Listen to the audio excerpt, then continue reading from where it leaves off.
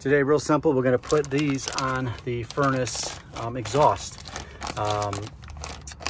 They're pretty simple mod. They're a nice thing to do. I've actually had 3 different, this is actually our 3rd, 5th wheel that we've had. I've never had these on them, but I thought to myself, you know, it'd be a good thing to do. It'd be a good mod to do. So we're gonna put these on the furnace to be able to protect it against any bees or any wasps or anybody that wants to build a nest in our furnace area over the summer, just to kind of protect it some. So here we go. Well, one of the first things we had to do is get these,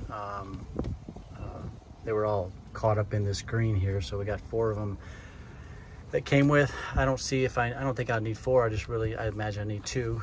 Came with 2 of these silicone strips that you just kind of put around the edge here, just to kind of protect so it doesn't scratch the side of the RV.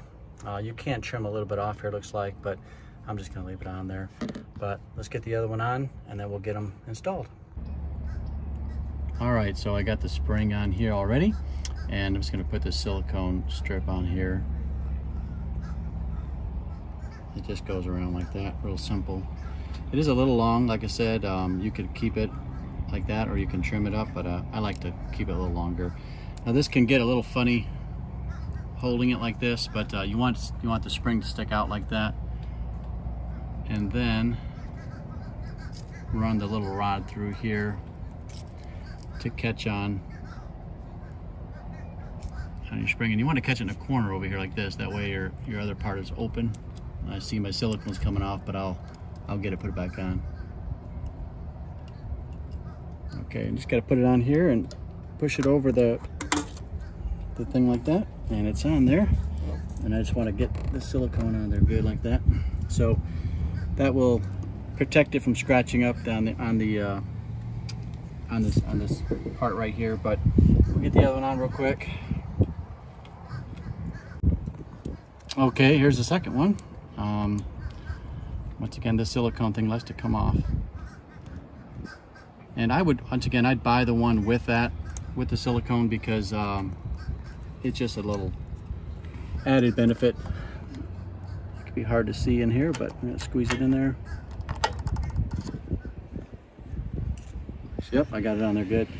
I'm gonna turn it around so that the bottom of this is actually the opening is at the bottom, in case any water got in there, it'd drip out.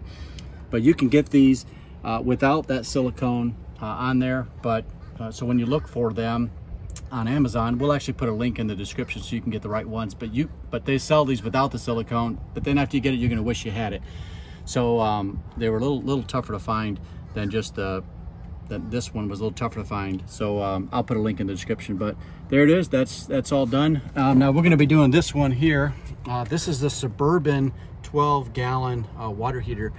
And so the ones you see on Amazon, they're smaller. They only go about this far.